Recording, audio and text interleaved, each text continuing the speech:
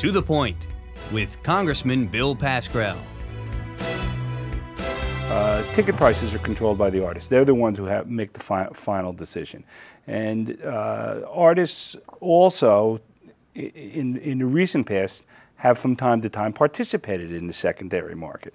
Again, something that their fans don't really want to hear, but it's factual. So they get a cut from that market also, depending on what deal they make. In some cases, yes. Right.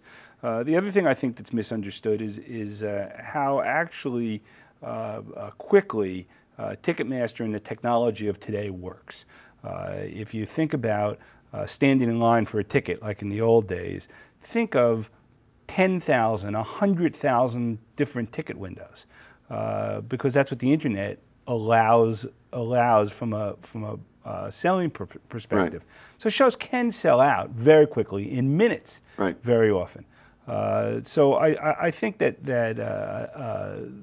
in the first sense, the industry has to regulate itself and has to have a conscience about what they're charging, and secondly, because there clearly always has been a secondary ticket market, whether it be for concerts, whether it be for sporting events, whether it be for Broadway, some way to regulate that properly so that it's fair.